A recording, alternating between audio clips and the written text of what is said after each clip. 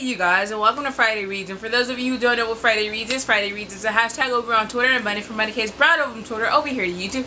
And basically you just tell people what you're currently reading, what you plan on reading for the upcoming weekend. And also, this is also a hashtag own and unread, which I started over on Instagram, and I'll link my Instagram down below. But if you guys use the hashtag on Instagram, or if you guys want to use it on Twitter, or you basically just show books that you own that are unread. You can show one book, two book, who cares, or like a series of books. I usually like group my series together, but this is the first time I'll probably be showing you like a single book. So let's get started. First, I'm going to show you guys what I'm currently reading, but since it's on my Kindle, all you can look at is a beautiful cover case. So I'm reading Hailey's Game. I forgot who it's by, but it's on my currently reading. I'm trying to set a goal where I read all my currently reading, okay, and I was already 50% into it before the main character just got on my nerves so much and I got interested in other books. I'm currently 62% into it. I'm hoping to finish it this weekend, maybe like 10% I get done a day. I just want to get over and done with, and just, oh yeah, the girl,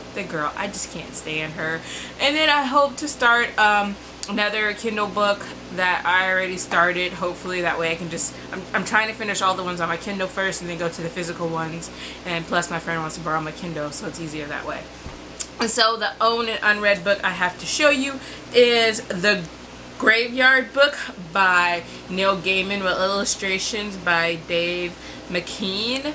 And yeah, and then let's show you an illustration. So I meant to say that. So this is how like how it begins. It's all dark and nice, and then here goes the illustration.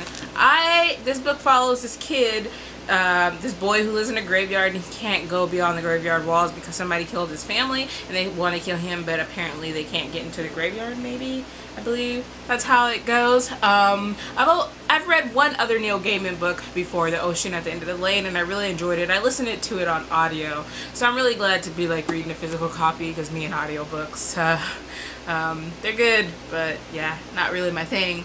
But I'm really looking forward to this. I've always been wanting to read it ever since it came out. It sounds so good, so I look forward to whenever I read this. I kind of want to start it now, but I'm like, listen, you need to read your currently reading and not do that. But if you guys want to let me know what is your favorite Neil Gaiman book, have you read any Neil Gaiman? Are you planning to read any Neil Gaiman? Or how many books do you have on your currently reading list? Do you guys read a million at once like I seem to do, or just like one at a time, like you can't read more than one book? I do get that question, how do you read more than one book at a time? Like, how do you keep track? I don't find have problems keeping track of the books I read. I do think though that I need to start reading them one by one again so I can finish them, and that's what I'm trying to do currently. You guys let me know down below all your thoughts, what you guys are reading, if you guys are going to do the hashtag own and unread, and if you actually do a video, just like link it down below and I will go check it out. And I'll see you guys later. Bye.